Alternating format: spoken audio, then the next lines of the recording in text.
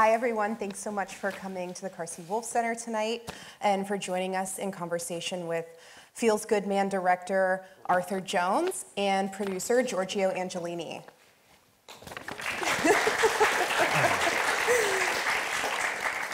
So I wanted to get started talking about the protagonist, Matt Furie. After watching the film, it's clear how much negative attention around Pepe the Frog weighed on him. And it seems like he'd much prefer not to be a public figure after the unintended controversy. So what were your early conversations with him like about participating in the film? Yeah, I'm trying to think. So, Matt and I met hiking with friends, and our first conversations didn't have to do with Pepe at all. I'd been a fan of his comic book boys club from back in the day. I'm an illustrator and animator, and I'd bought probably a couple of Matt's zines in the mid-2000s, and so when I met him, I was like, oh, I knew who he was. And then when the Pepe stuff started to happen a few years later, we would sort of reluctantly talk about it. And it was something that I could tell that Matt mostly wanted to avoid. It was something that wasn't at the forefront of his mind, in part because Pepe was not a character that he was continuing to draw. It was something he'd stopped drawing in 2010. He was working on different kinds of artwork. He was kind of over it, but Pepe kept coming back.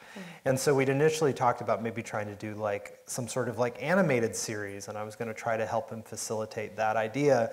The idea for the animated series was that maybe we'd create like a little mini series where like Pepe is pulled out of the boys club apartment and goes and fights trolls and comes back. We didn't know exactly, but we wanted it to be like funny and kind of irreverent and psychedelic. And when we pitched that around, it was clear that like no one was interested in that idea. That made that people were actively like scared of that idea. And also some people really, this was at the height of Pepe being a hate symbol, and some people thought Matt might have been like a Nazi, or Matt might have been kind of alt-righty, and people didn't know what to make of the project. They didn't know what to make of Matt. And so at that point, I remember being like, Matt, if you are going to get this story out, it kind of has to be a documentary. And then at another point, he just kind of asked me to maybe help him do something, and I pitched him the idea of a doc. I wrote up like a long kind of email to him, and he and Ayana talked about it, and they agreed that this would be a good idea. And then I started to reach out to good friends of mine and ask them to help, because I was not a documentary filmmaker. I didn't know what I was doing. So I asked Giorgio and our friend Aaron and a few other people, and it just kind of became a real group effort. Fantastic. Well, given that there's a range of knowledge about internet and meme culture amongst the audiences who've seen the film, who did you want the film to reach? As you mentioned, there was ambiguity about where Matt's position was when it came to developing Pepe, and is there an audience that you made the film for? I don't know, when we put it out, it was really sweet to hear that like younger people would watch the film, but then made their parents watch it with them, like a reverse thing, and I thought that was kind of the ideal situation, because I think even though it's a niche topic film, I think for sure we wanted for people to feel empowered after watching it and understanding the kind of chaos that's washing over them on the internet, to be able to contextualize it and understand that it's not random, and that there is a definitive story, and you can't just kind of like decide things are true if they're not true. Like give people back their agency, give Matt back his agency as an artist, but also give people back maybe a bit of their agency and understanding their world. Well, and also we felt for all of the like sort of, the media saturation in 2015 and 2016 surrounding Donald Trump was like so crazy, and there were so many different kinds of stories being told about him. We felt like there was this particular lane with this story that was actually like really important. And so we wanted the internet in this film to like come alive a little bit. We wanted people who were deeply sort of entrenched in these places on the internet to see the film and recognize themselves in a little bit, but we also wanted it to really work for a larger audience that maybe was completely unaware, because we thought the story was like surprising, unique, but also really important in terms of media literacy, the way that people think about this. When we started making this film, it was a couple months after Charlottesville. And it's hard to kind of, I mean, that was 2017. It feels like a long time ago considering everything that's gone on. But there was this moment where you really felt the darkest parts of the internet bubbling up, metastasizing, getting weird, and coming into reality in ways that were like surprising everyone culturally. And we felt like Pepe was this like amazing character, this amazing protagonist to tell this story about what was going on in America. Absolutely. Well, you say you were, the internet was coming alive and you wanted the internet to come alive in this film. And so I know you had a hand in developing the animation in the film and were responsible for some of the graphics that make the film so distinct. So, however, image boards and deep fried memes and 4chan pages are not particularly visually attractive. So what challenges arose in making a movie about the internet come across cinematically? Making memes 4K, really tracing, that's the thing that you kind of don't understand when you watch this film, is that you get all of these very low resolution memes and then you have to go into Photoshop and make them all 4K. And that's like, you have to take all those 4chan screen caps and you have to take the text from those 4chan screen caps, and this is before AI transcription that'll do it like this, and you have to retype that. And so there was just kind of like a very laborious element to recreating those very ugly, like kind of aesthetically, like flat, unassuming images around 4chan. But Matt's world was something that I'd always loved. I loved those characters, and I thought that, you know, I had a lot of insecurity when the film started, like, could I make this story? Did it make sense? Was I the right person to do it? But the one thing that I knew that I had was that I knew Matt's comics, and I could draw like Matt, or I could at least like attempt to draw like Matt, and so we could make the animations in it really rad. But we got help along the way too. We had like 3 animators come in, Jenna and Kylan and Nicole, to come help us at the end of the film too, and Nicole did this amazing scene that you just saw at the end of the movie that was great. Kylan and Jenna did a lot of the intro, so it was like definitely like a group effort, for sure. But we wanted the cartoons to function in one way, and we wanted the information from the internet to function in kind of like a different way. And then we just had to make some kind of you know, very specific aesthetic choices. For instance, you never hear Pepe talk. There's not sort of people that are acting out these characters. It doesn't feel like a South Park episode or something like that. And that gave us the ability to kind of really use Pepe in a more malleable way where he can illustrate the story. Sometimes that would be bringing Matt's comics to life, but then sometimes it would also be talking about the larger social contagion that was going on. And then in a couple places, Matt did the storyboards too. Like, for instance, there's an image of like kind of a planet of trash, and that came from directly one of Matt's sketches. Yeah, that part when Matt is talking about how we live in a garbage world and we also create a tremendous amount of physical garbage, and that the meme culture also can produce a lot of internet garbage. What was it like working with this immense amount of hateful material, offensive material? As you're saying, it was a laborious process to work through, I don't know, adapting it for the film. Well, just before we move on to that, I wanted to mention also that, that the sound edit has a huge component. You asked about the aesthetics of bringing the internet to life. Would be remiss not to mention our sound editor, Lawrence. He's a really brilliant guy, and his task was quite a heavy lift, which was like, how do you bring two-dimensional dead space to life? And like, I know when I sat in the first test of the first pass he did, it would like move me to tears, because all of a sudden you understand, and that's the magic of animation, is also, you know, when you put that sound on top of it, it really like, your brain starts to create that world, fill in all of the lack of fidelity in a way that's like really incredibly moving. Yeah, and he did really creative stuff. He would take a bunch of keyboards and mic them in such a way where it almost sounded like a roaring campfire or something. So we just really tried to have like as much fun as we could with the kind of we knew there were certain limitations, but let's like try to fill in those limitations in the most creative way possible. But the less fun part, yes. Yes. Sifting through sifting through the bad stuff. Well, yeah. Shout out to our assistant editor Caitlin, who sifted through a lot of it, and all of our editors.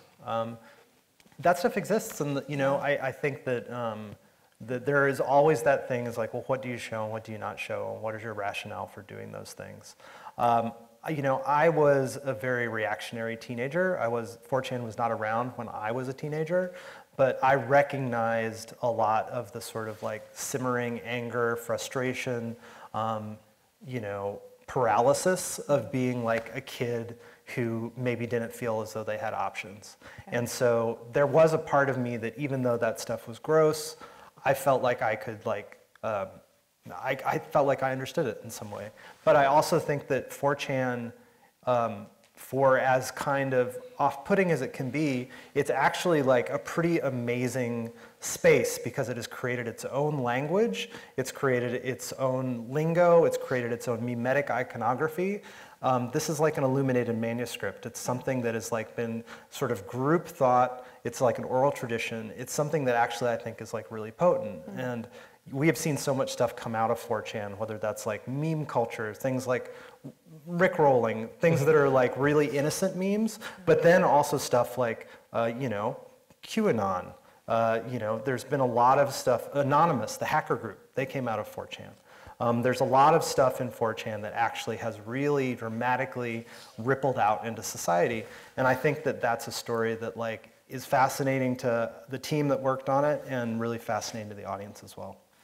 Yeah, I mean, for better or worse, yes, I'm, you know, elder millennial, so I experienced a time in my life without the internet and then the early internet, but the earlier internet was, for better or worse, essentially just a proliferation of garbage. So like, I was pretty inundated in that world growing up. So like, the shock value of having to sift through all of this imagery wasn't as fatiguing, I found, as honestly like, even though it's an anonymized board, I think I found myself feeling really, the more time I would spend on there reading people's comments, just like imagining the performative hate, the real hate, and the kind of like the psyching up of each other and seeing how a thread could evolve, and just feeling like a real sense of sadness for the self-inflicted cruelty people put themselves through. Yeah.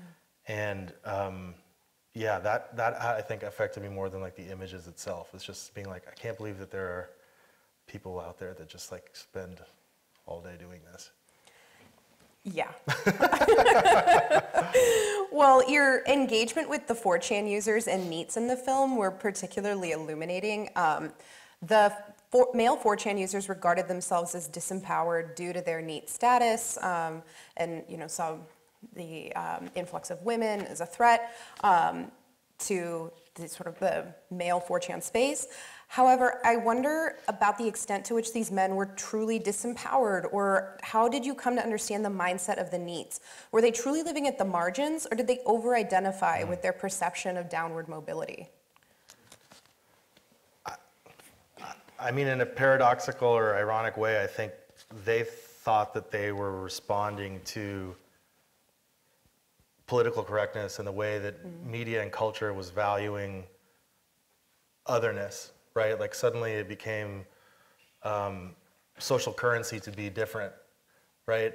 And on one hand, their response was to ridicule that and to tear it down, but at the same time, they became, in a way, like victims of their own game at that. I think that you're right. I think the degree to which they are disempowered are not unique to them. It's unique to basically the working class. I mean, this is a response of, you know, capitalism and the lack of opportunity and the expense of going to college and all that sort of stuff. That's not something unique to them, but all the same, they created, the one thing that 4chan excels at doing is creating self-mythologies. And so it became very powerful for them to consider themselves as like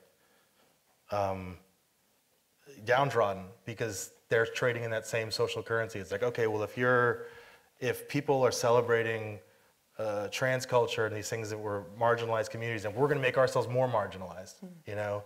And it's like, totally misses the point and is unfortunately like the exact opposite response. Yeah.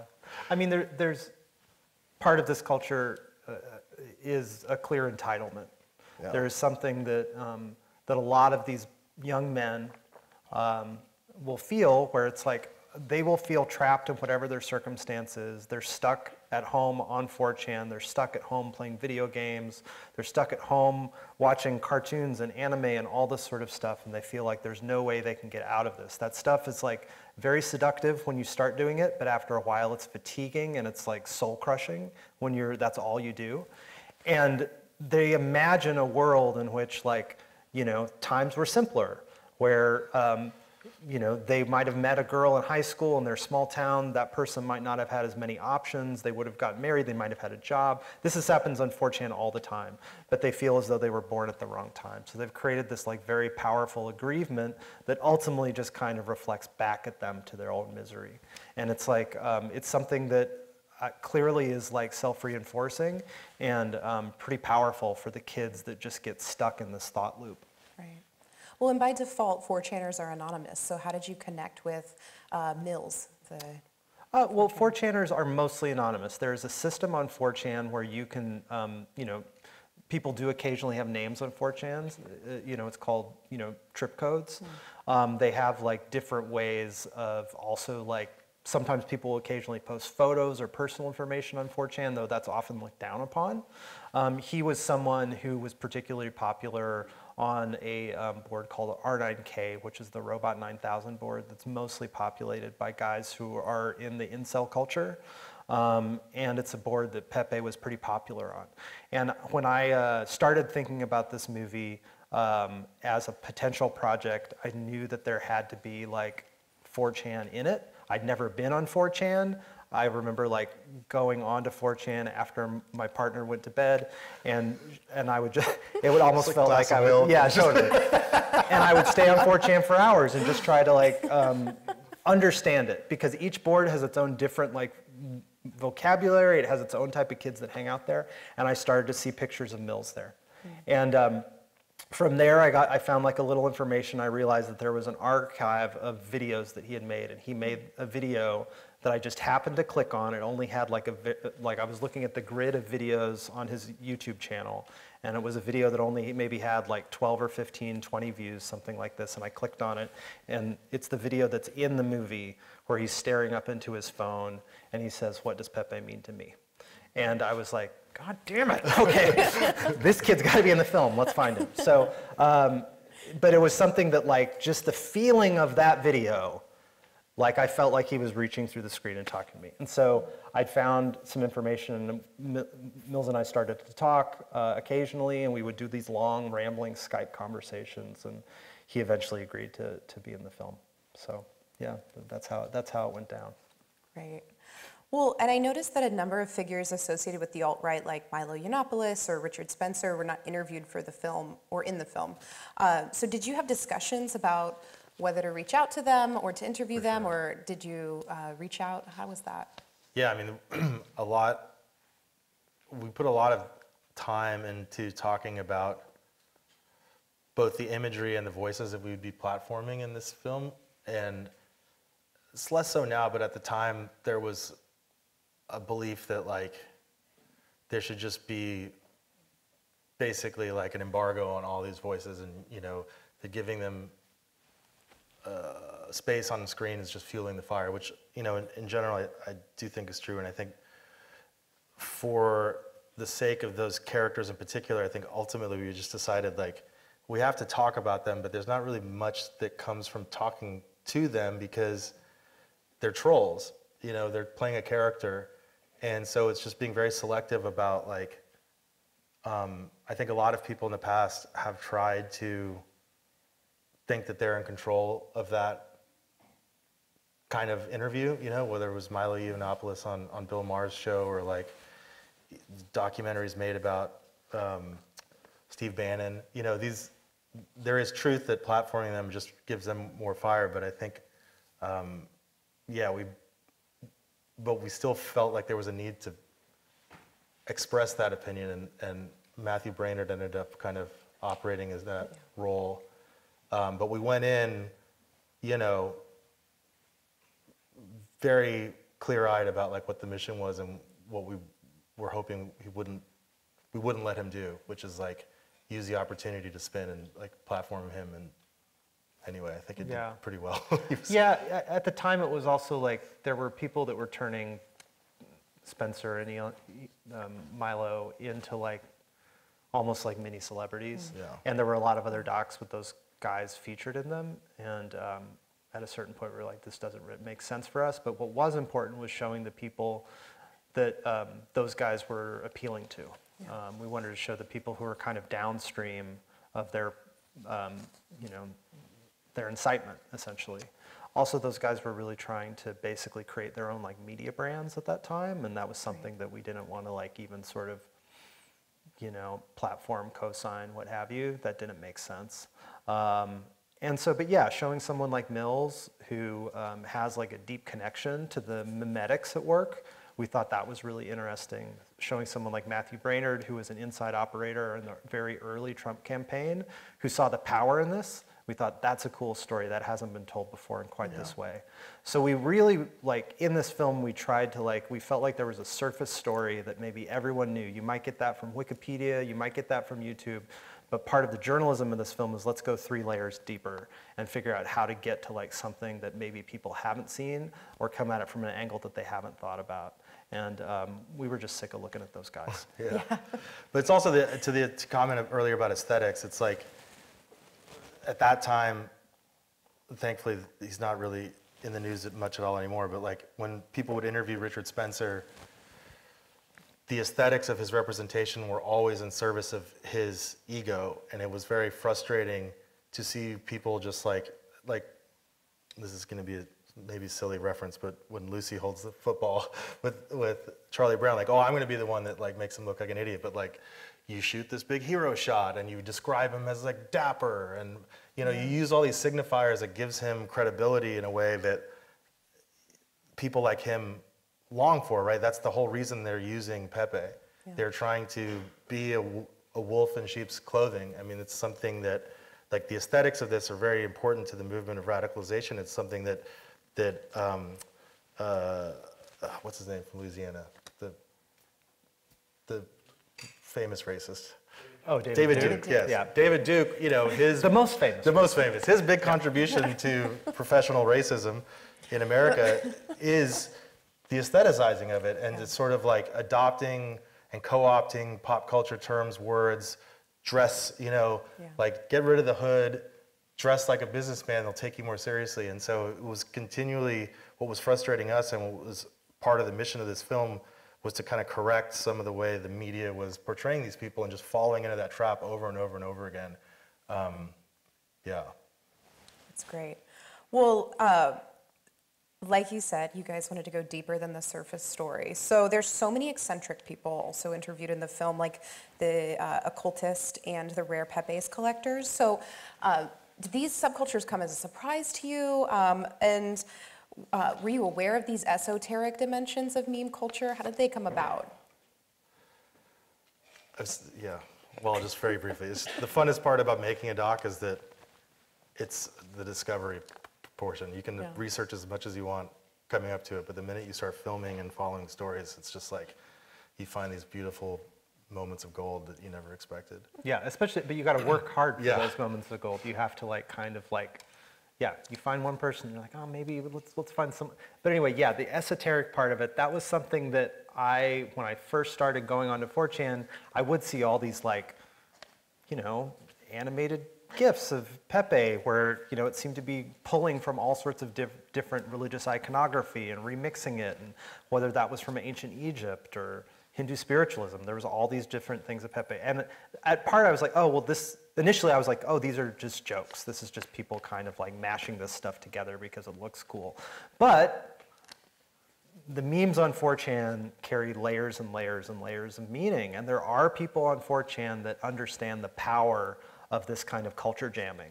And they talk about it in terms of, you know, a lot of different kinds of ways of talking about the occult, chaos magic. this is stuff that people talk about on 4chan. There's a lot of very smart people on 4chan who talk about philosophy and all this stuff. So people on 4chan started to self-mythologize and start to think about the way that memes move in culture in a way that was not just like trading jokes anymore. And so, you know, I think we found that really fascinating. And we knew we wanted to put that in the film because there was also part of all of this that was like, you know, in 2016, you forget, people are like, how did this happen? This is such a weird thing. It was like the rug got pulled out.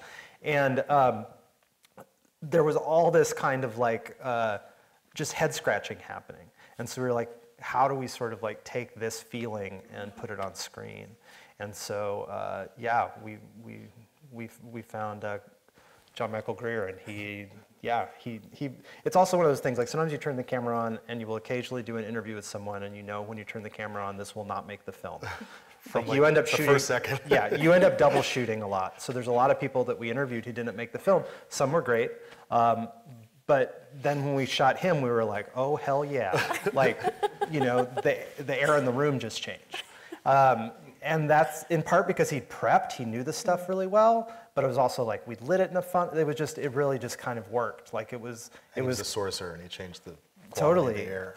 Yeah, and it was like, it's also like, you have to also think of film just in terms of like casting anything, whether it's a documentary, regular film, like what are the looks that people are seeing on screen? And he obviously just has like a iconic beard and a great look, and so yeah, and he's funny. So. But what he was to me is like the heart of the film in that like you don't know if you should be laughing at this or taking it deathly seriously, right? I think on camera, and again back to the aesthetics, it's like those were all like really deliberate choices. He's the only interview that we did, as I recall, like head on like that, and we gave him some gravitas on purpose to like we're gonna give the guy who's talking about magic the kind of realist location. It was like where Edgar Allan Poe wrote poetry, and it's incredible space. But like, you know, whether you believe in magic or not, his articulation of the idea is very compelling, and it is a more, to me at least, a more robust explanation of this new phenomenon we have on the internet, where like, what happens when you bring this brain trust of people and create that energy and put it out into the real world? And meme magic, if you don't take it literally, is a very interesting way to kind of understand how groups of people online can kind of coalesce and affect reality just by creating chaos and making noise, you know? It's, yeah, it's fascinating. It's also a fun way to just kind of like address the idea of propaganda in the internet age a little bit, which is like, you know, I mean, you know, flags are memes, songs are memes, slogans are memes. These are things that we carry with us, and in history they used to be, you know, carried in different ways, books, movies, whatever. And the internet's just a new way of doing that. And even though it's like a dumb stone frog, it still carries the same weight as that stuff. And if anything, it's more transmutable. People can like figure out different ways of like trading it and sharing it and remixing it and making it their own. And yeah, so he's just like, I think, a way of also just like having the audience question the film too. Yeah.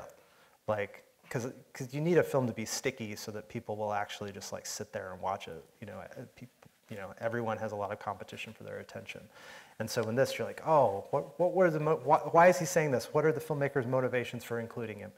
You know, those kind of questions we hope to bring up. Yeah, like personally, the biggest bummer of watching a documentary that is covering something like a political topic like this is feeling talked down to, or, you know, the message is written there for you. So right. We didn't want the movie to feel like a news story. Exactly. Yeah. We wanted there to be discovery for people, and to, yeah, like Arthur said, like really question the intention, and that was done deliberately so that people, can hopefully come to their own conclusion in a fun way. Yeah. It sure was fun. Well, Feels Good Man premiered at Sundance in January 2020, and then the world shut down shortly after. Can you talk about what it was like to release this film during a global pandemic that limited exhibition opportunities and also may have had a level of influence in the elections that were upcoming at the time, or could have? Yeah, I mean, it's like we started the film with pretty humble intentions, but as we kept making it, we were like, man, this is getting better and better. We were more confident that the film was like interesting and that it had kind of like cultural currency. So yeah, Sundance was awesome. That was great. But yeah, I do remember there was another film festival called True False, which is this great indie doc festival in Columbia, Missouri. And I was there with the film, and I was like talking to a friend on the street. And as we were talking on the street, someone came up to us. And at the time, he seemed like a raving lunatic. He was like, in a month, all these coffee shops are going to be shut down. No one's going to be on the street. Movies are over. And at the time, I was like, who is this nut job? And he was talking about COVID, and he was right. And, you know, so yeah, it was this very weird, slow-moving experience where, yeah, we took the film out, and then kind of all the stuff surrounding the film, the election, all of a sudden started to seem very small because we were dealing with this, like, international crisis. So yeah, it was destabilizing for sure. Well, the motive of the film was always for it to be a reinforcement of like a creative project with your friends and building community. And so the rosy-colored view of the experience was that like it was a really incredible time and probably, hopefully, not one that will ever get repeated. But the good thing was like we were able to get friends and some notable ones, friends of friends, to like really help us put the thing out, and we tried really hard to make the release of the film reflect the film itself in terms of the community and of artists and supporting each other, and you know, try to make screenings, which seems obvious now, but then you couldn't do live virtual screenings with groups of people at high res, so like that was a big tech challenge we had to yeah. We basically had to use the internet. It was really about the internet, and we had to leverage all the different tricks of the internet to get it out, including a lot of piracy. People pirated the shit out of it. So yeah, it was the #2 most pirated film behind Mulan. Yeah, the first week that it came out. So Oh. that's a feather in our cap. Yeah. Great. Well, 3 years out from the film's release, the socio-political landscape has changed so much. So now that we're post-Trump, post-pandemic lockdowns, what do you speculate is next for meme culture, trolling, and whatever the next iteration of the alt-right or political trolling is? I mean, I think people are more aware of trolling now culturally, or at least I hope so. I feel as though some of that, like, questions about what dog whistles and what aren't, that people were like trying to figure out when it came to the Pepe conversation. I feel like there's an awareness of the way that like memes and the internet can work. I think there was also kind of a lot of discussion when the film came out about how these platforms were enabling certain kinds of like algorithmic radicalization. There's a much bigger discussion about that. So it's interesting though, you know, we see people like, you know, use Ron DeSantis, other characters that will try to start to meme, and it's actually something that has to be kind of like totally organic. It doesn't work. You can't be Michael Bloomberg and pay a meme team. It's something that kind of grows organically out of culture. So, you know, I can't predict what that sort of organic growth might be, but the world is in chaos right now. I'm sure there's going to be some pretty weird developments that come out of that. Yeah, I mean, there's no doubt that you know, fascism thrives with disinformation, and unfortunately the internet is very good at proliferating disinformation, and the tools to create that have only gotten more powerful, you know, AI and deep fakes. And that said, I will say that I'm kind of heartened to see how little of an impact that's made. My hope is that like when everything becomes, when you assume that everything is fake, that maybe you can re-inject some criticality back into the system again, is I hope where this goes. Like if we just have to get to a point where people fundamentally understand that whatever you see on the internet is probably not true. You have to sort of start from scratch again. Yeah. Well, do you think we're living in a post-Pepe world? Or put in another way, what do you think is Pepe's significance today? Well, I mean, after this film, while we were making the film and then after the film came out, Pepe obviously took on yet another kind of like insane morphology where he became like the Twitch sort of mascot for, going poggers or whatever. So, often when we took the film out and we would talk about Pepe, they didn't know about the hate symbol at all. The kids didn't know about the hate symbol. They were just like, oh, he's poggers, Pepe's poggers. It does seem like some of the Pepe stuff has dissipated, but I don't know, there was a big Pepe Cash pump and dump like 4 or 5 months ago. Pepe completely still has this weird cultural stickiness, and I think we will look back and be like, oh, this is the face of internet ennui. This is the face of anyone who spent way too much time up in the middle of the night on the doom scroll, and they feel some kind of way about it. This is Pepe. And yeah, I think that it's not post-Pepe, it's waning Pepe, I would say. Is it waning or waxing when something's going away? I can't remember. Waning. Waning. I think it's waning Pepe, maybe. I think as long as you can make a funny Pepe meme, it's going to work a bit. What becomes funny becomes harder and harder. Yeah, he's definitely not associated with the same sort of like toxic, gross, extremist stuff that he was back then. I mean, that stuff still exists on 4chan if you choose to go there, but it's kind of like it's like the bubble gum has lost its flavor a little bit. Yeah. So I think most people, when they see a sad Pepe, they don't automatically assume that it's like some sort of dog whistle or something. They just assume it's a sad Pepe. So, I mean, I think that's a good thing. Great. Yeah. Well, I've heard that you are working on a new project, so can you give us a sense of what you're working on or what it's dealing with? Yeah, we kind of started a project as this one was finishing up that mines a lot of the same sort of cultural territory as this film. It's called The Antisocial Network. It'll be out next year in April, and it's kind of, it's the story of, or at least a sliver of the story of 4chan. It takes place over a 20-year period. And it's about the teenagers who started 4chan and how they inexplicably just like poked a hole in reality, and all this crazy stuff came just like shooting through that hole. So.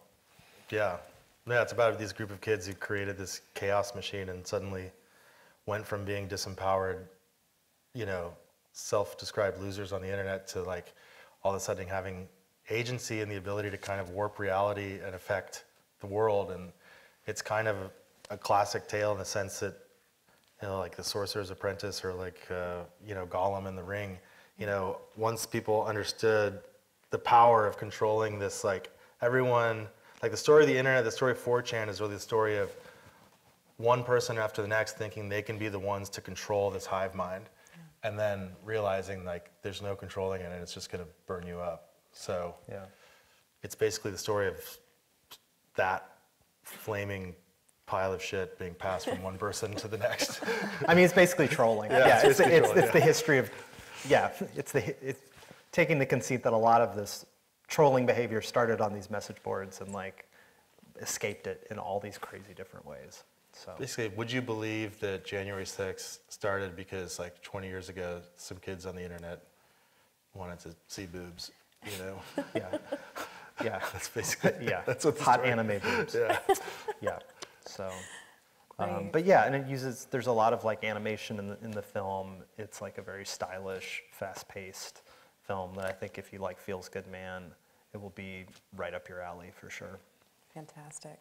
Well, we're really looking forward to that when it comes out. So I'm going to hand it over to Tyler Morgenstern from the Carsey Wolf Center, who's going to be taking questions from the audience. And yeah. Hi. Well, thank you again for such an excellent film and for coming here to talk to us. I think what was really interesting for me about this documentary was how you identify that it wasn't just 4chan that started the Pepe the Frog kind of meme kind of becoming nuclear, right? It was the bodybuilding forums, and I wonder if you could talk more about like why that particular, because it's such a particular and specific subculture, why it took off there and how it traveled from there and then on to 4chan. Well, the bodybuilding forums are a place where people basically crowdsource information from each other. Because it's like people are figuring out like how to get huge gains, how to get jacked, all this sort of stuff. And so it's a very reactive community. It's a community where people are posting something, someone is posting again. It's also very masculine. It has a lot of crossover with like pickup artist communities, stuff like that. And so 4chan has always had a fit board, and the fit board has always been very feisty on 4chan. And the fit board, yeah, is a place that people would kind of talk a lot of shit about the bodybuilding forums, because the bodybuilding forums were a little bit more based on guys just getting jacked or yoked or whatever, and then people would kind of talk shit about that on 4chan.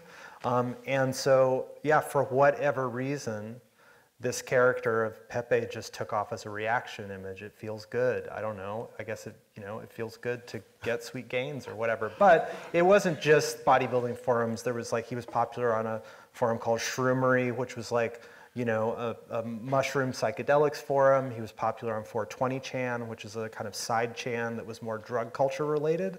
And then also the funny thing about it is Matt, who is like very un-internet, didn't realize that there was an open link to all of Matt's comics on the back end of his website. And so they had figured that out on 4chan, posted those links so they could just take all of Matt's comic books that were scanned in and just remix them and do all this crazy stuff with them. So that feels good man image for whatever reason. You know, I don't know who the first person thought that that was funny, and I don't know if they were on the bodybuilding forum or not, but it just took off. You know, it feels good man to get yoked. So. But I would imagine it's also about aesthetics, right? It's like there's a reason yeah. These guys are trying to, in some way it's like empowering, like, you know, you see people go in and out of the chans and in and out of these moments of like self-empowerment, and of course there's a very healthy side to like exercising and staying fit, but then it can devolve into this very weird like phrenological, like sure, that's a word. Like where they're talking like all about the weird jaw like size looks maps and yeah. stuff. Yeah, they want to get like chin implants. Yeah, there's a and lot stuff. of like kind of like the incel crowd, or like I hate using. It's like to talk about 4chan, you have to kind of use the words of 4chan, and sometimes that's embarrassing. We'll avoid the gross ones, but yeah, the beta males of 4chan would go on to the fit board to try to figure out ways to kind of like, you know, hack their physique to make them more desirable. And Pepe became this avatar for like, I'm someone who sits too long on the internet. Maybe I'm a little gross and weird, but I like being gross and weird. I'm gonna revel in that feeling. And yeah, I think that there was just kind of like a synergy. Also, Pepe feels like a weird old Muppet. There's something about Pepe that just feels like instantly like nostalgic. It's gross and safe at the same time. So That's interesting. yeah, I don't know. If anyone has any questions about how to get yoked, I'm happy to. Yeah, I'll leave that to Giorgio. Great. Well, thank you so much for joining us this evening, Arthur and Thank you, Giorgio. Thanks. Thanks you. for having Thank you us. for It's coming. awesome. Thank you for the thoughtful questions. Yeah. They were all really good. Thank you for your thoughtful questions.